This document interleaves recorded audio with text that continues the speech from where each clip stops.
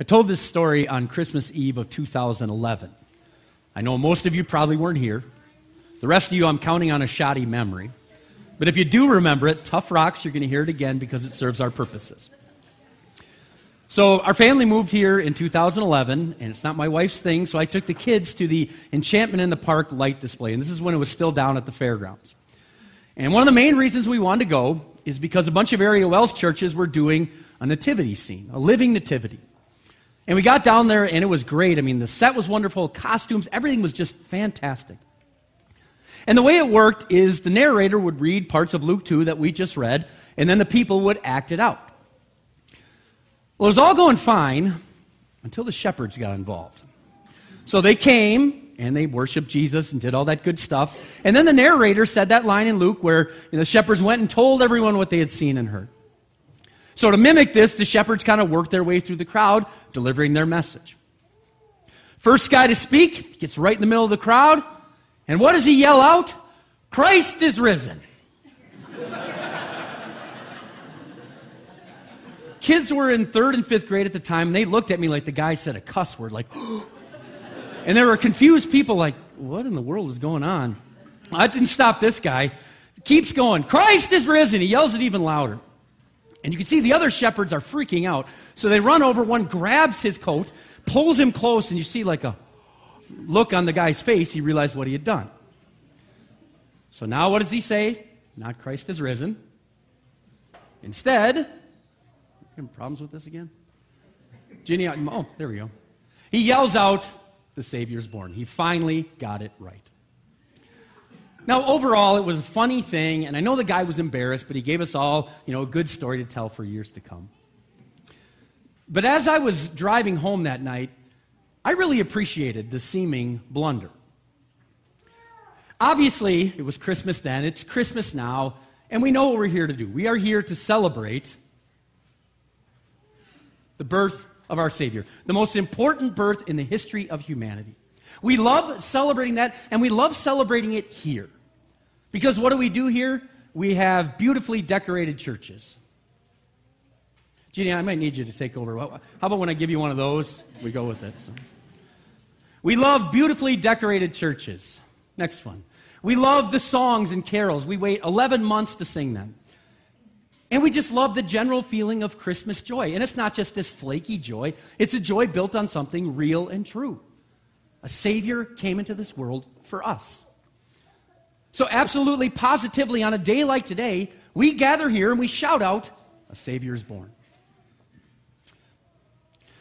But imagine this. Imagine next April. A bunch of churches get together and they do a passion play. Can you imagine, as Jesus is suffering, next one please, as he is about to even die maybe, imagine somebody up on stage yelling out this. Next one. The Savior is born. Imagine that. Imagine right at the time of Christ's crucifixion, somebody in the background yells, a Savior is born. That would seem totally inappropriate, right? It would almost seem absolutely wrong. On Christmas, we shout out, yes, that our Savior is born. We don't do that on Easter. We don't do that on Good Friday. On Good Friday, we do decorate the church, but it's not like this. It's a much more solemn decoration. And while I hope people enjoy coming to a Good Friday service, happiness and joy are not the emotions we're experiencing as we leave. Instead, church is kind of dark. The songs are in minor keys. Sometimes we even leave this place in silence. As we're doing that, at the end of a Good Friday service, to yell out, a Savior is born, seems just as inappropriate as yelling, Christ is risen on Christmas. But the more years I get away from that, I wish I knew who that shepherd was, because I'd love to go shake his hand and say, buddy, you nailed it. You absolutely got it right. As we said in the opening, you can't just celebrate Christmas. You can't just take one part of Jesus' life and focus on that. Because when you look at any part, you have to look at it all. And it all goes together, his work, his life, his mission. And what was that mission? That mission was to save. It's just that simple. That's what Paul talks about in the one verse that we're focusing on from Galatians 4. When the time had fully come, God sent his Son, born of a woman, born under law, to redeem those under law, that we might receive the full rights of sons. There's a lot in there, so let's unpack it. At first he says, when the time had fully come. For years and years, ever since the fall, God had promised a Savior. It was a time of waiting. The people waited, and God sent prophet after prophet to tell them the Savior is still coming. But on that day in Bethlehem, God decided the time is right. The time had fully come. Next it says that when the time had fully come, God sent his Son. Do you know why my family and I don't get together and celebrate the birthday of my brother, Alfred? Because I don't have a brother named Alfred. He doesn't exist. He was not born. Therefore, there is no reason to celebrate. Well, when the time had come, God did send his Son, the Savior, true God. He came into this world for us, and that's whose birthday we're celebrating. And he said, God sent his Son born of a woman. This may sound like a throwaway line because, well, of course he was born of a woman. Everyone's born of a woman. But this one takes us directly from the manger to the cross. In order to save us, Jesus had to be perfect for us. He had to live a perfect life, and he had to perfectly pay the price for our sins. And that price was death. Jesus was born to die. And he could only die if he was one of us, and he indeed was. He was born of a woman, born of Mary. Next. And it also says he was born under law. What does that mean? Well, God is holy, no secret there. And God's demand for you, for me, for everybody, you got to be holy if you want a place in my family. We can't do that. We can't even come even close. So someone had to be perfect in our place. And of course, that someone was Jesus. Just think about the Ten Commandments quickly. Did Jesus always put his Father first? Yes. Use his name properly and take time with his word? Absolutely. Commandments 1 through 3. Did Jesus also respect those in authority, love life, keep himself pure, respect possessions, keep a good name, and have a contented heart? Yeah, he not only did that, he did it perfectly. It was absolute perfection. Born under the law all the time, yet remaining perfect, that's the one whose birth we celebrate. And it says he was born to redeem those under the law. Redeem means to save, to win, to buy back. Imagine God came to you and said, you want to go to heaven? For the next 30 minutes, no sin. That's it. Just 30 minutes, don't sin, and you're good.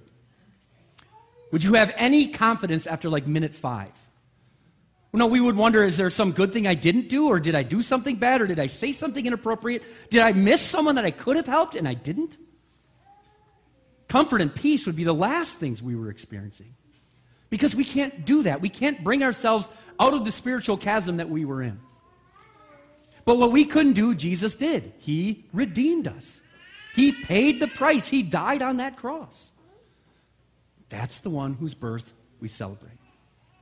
And the end result of all this, it says Jesus was born that we might receive the full rights of sons. Paul's not being sexist here. At that time, sons are the ones who receive the inheritance, and the oldest son got the most.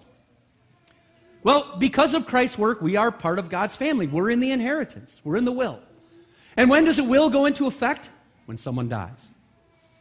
Well, Jesus did die. That's why he was born.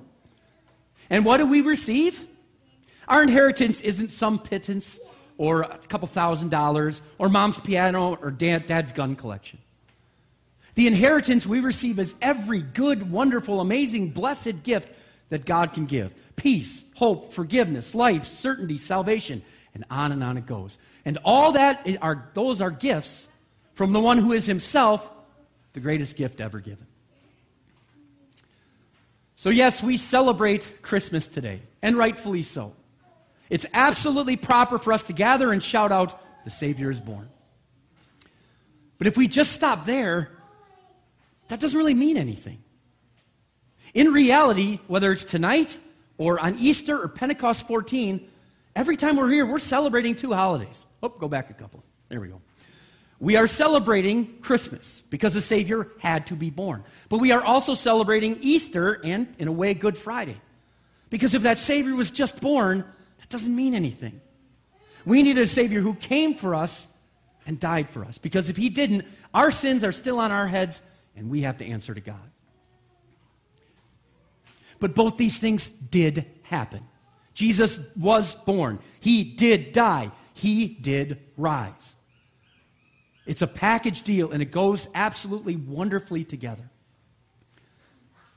And when we focus on both those holidays all the time, then we realize we have every reason to have Christmas joy, or whatever we want to call it right now, throughout the entire year.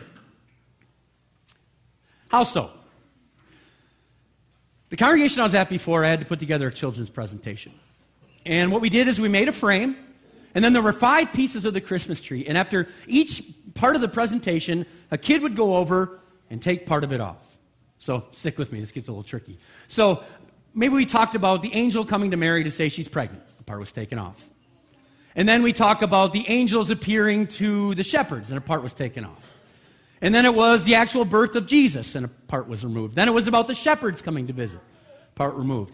And then after the final one, when the final piece was removed, what was left? What did everyone see? What was the frame? It was the cross. And the whole point of the play was to say, you can't separate these two trees.